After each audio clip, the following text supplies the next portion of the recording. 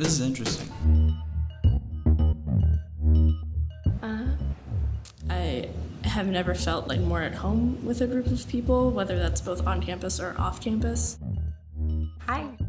It's just where I've had the most thought-provoking conversations. And I've never had such a safe space for me to talk about my perspectives, but also learn from others.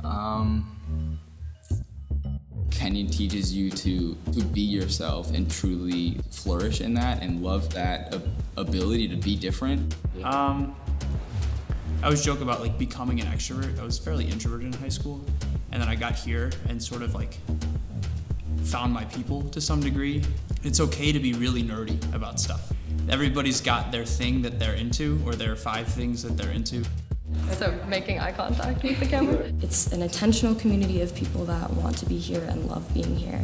We're all walking on the same path. And people really do stop and say hi to each other and have conversations. I always feel like there's a temperature at Kenyon, even on the cold winter days, of warmth, of people really wanting to talk to you about what you're doing and really help you in whatever way they can. Hi. This place is kind of hard to believe unless you are a part of the story and hear the stories. Good. Awesome, thank you. Yes, that was cool.